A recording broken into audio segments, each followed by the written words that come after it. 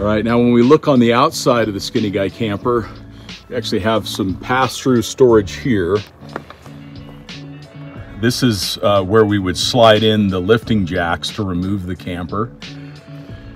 And these couple clamps here, they pull everything down tight when you fold the camper back over. These are a couple handrails here as you're climbing in. This is just a standard rooftop tent style ladder. They do have some things in the works to change that, but I actually think this is a really clever solution. And you can see the whole door here, zippered entry, and it does have a couple magnets in place along this one seam that keeps the dust and rain cover in place so that you don't get any leaks through the zippers. But a high quality tent overall, big windows.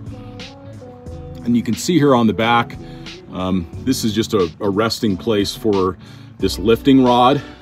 A lot of this is just classic old marine stainless steel hardware here. You can see the strut that allows you to lift up and over, and the strut works in both positions, so it helps you lift the top over when it's in the stowed position, and then it also helps you lift the top from this side when it's in the open position. These are heavy duty rods here that support the weight of the occupants when they're in the bed position. This solar panel is actually really clever.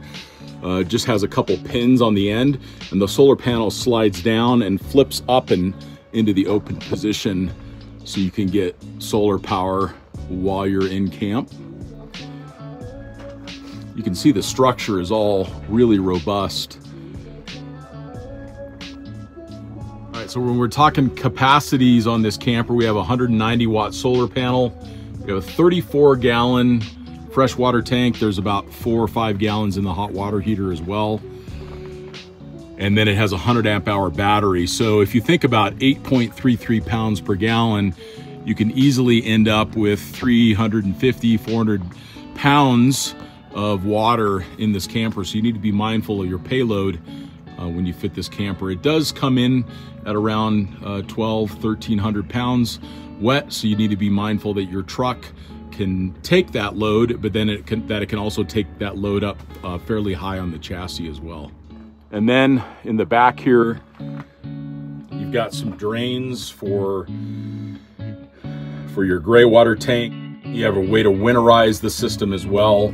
Shows you your current battery voltage here. You can actually turn on some tank heaters if you're in really cold conditions.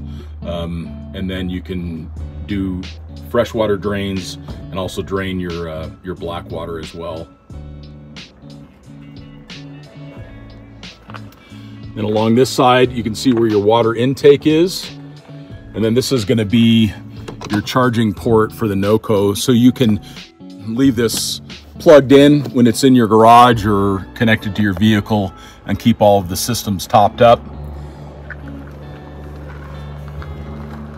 And then you've got the Truma. So this is the Truma combi unit, and this is the exhaust for that.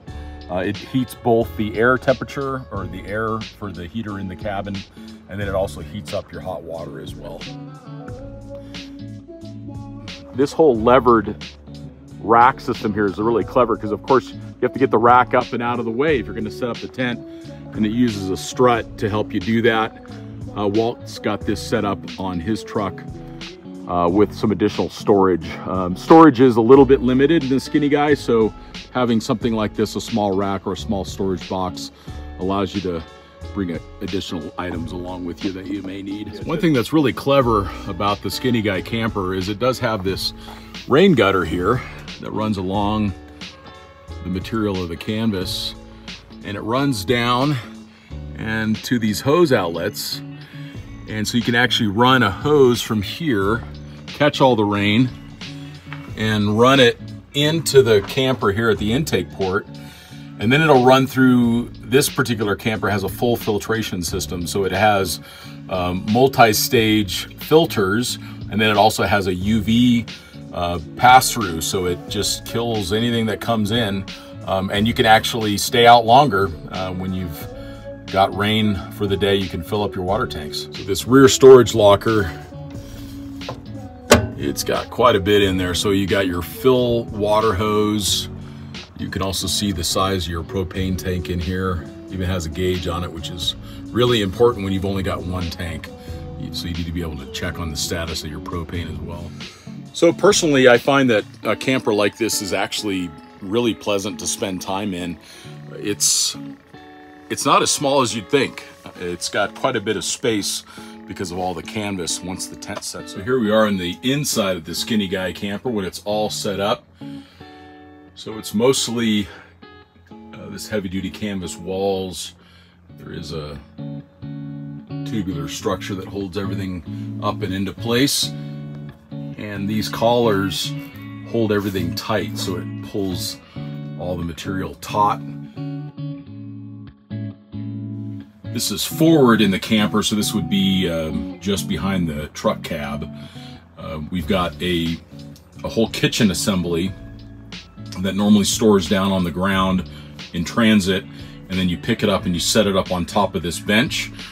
And they've got all these quick disconnects that allow you to connect water, hot water, cold water, and then your sink drain as well as your propane.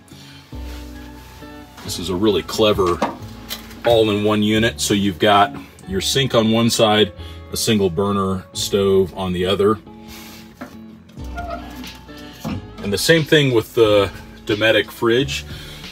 The Dometic fridge actually fits just kitchen here, and then the Dometic fridge sits kind of right where my feet are.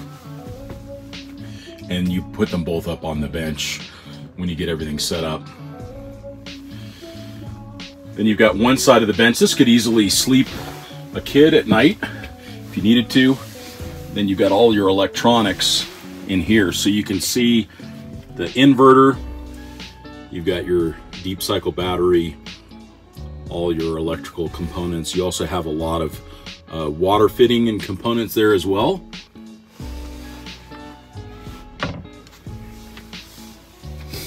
They use a Red Arc Manager. You can see the Xantrex system as well. And then they use a Truma Combi for doing both air heat and water heat. Here you have your carbon monoxide tester. And then the traditional camper table. These are actually great. They disassemble completely and move out of the way. And those are actually really useful camping tables overall. The floor of this camper is also very clever. It does remove easily with a couple snaps, but it's all waterproof, and you can actually shower right on this floor, and everything drains out through into this gray water drain tank here in the floor. So you can actually shower inside if you needed to. And that's actually where the shower connection is. So you flip up this lid and the shower connection goes right in there. There's one of your heater outputs. And then there's some additional storage, and this is where your toilet lives. So this is a proper flushing toilet.